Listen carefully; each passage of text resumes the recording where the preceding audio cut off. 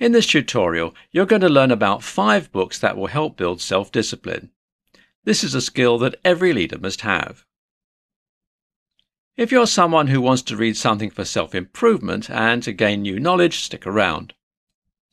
Let's cut to the chase and list these 5 books starting with number 1, and this one has quite an amusing title. First we have Eat That Frog by Brian Tracy. This is perhaps one of the best books on beating procrastination and maximizing your productivity. So you're probably thinking, where did the author get the title for this book? Well, it comes from a quote by Mark Twain. He famously said, "If it's your job to eat a frog, it's best to do it first thing in the morning.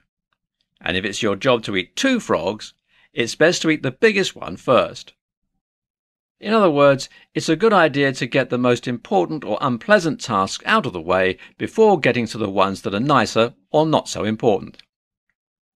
Second, we have The Power of Habit by Charles Duhigg. It talks about habits and the science behind them. So if you're looking to break bad habits and replace them with new ones, then this is the obvious choice.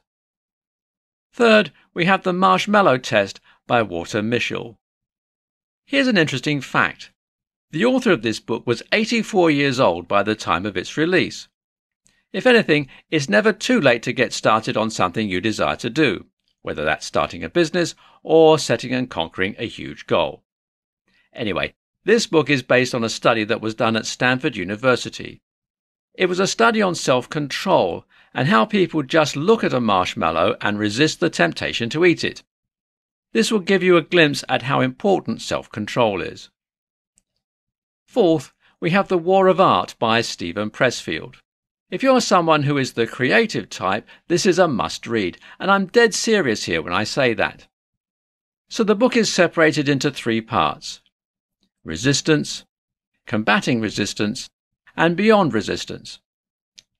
By the way, even if you aren't a creative person or even a business owner, I highly suggest that you read this, because this is a book that can help you break your bad habits and be able to live life while having full control over it. The 5th and final book is The Compound Effect by Darren Hardy. This will not only help you to make small decisions and acquire those small wins, it will also help you snowball that into even greater heights of success. This applies to almost all the areas in your life.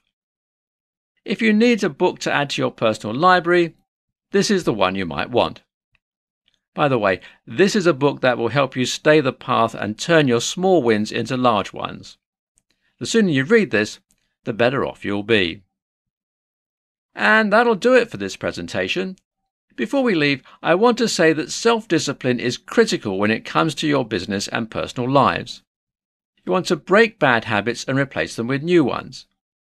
You want to make sure that you do your part to build a level of self-discipline that will make it easier to say no. These are 5 books that I highly recommend you read.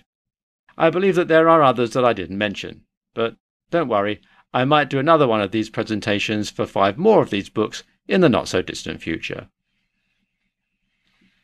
For more free educational content, visit learnforfree.biz. Content produced and distributed by AllSuperInfo.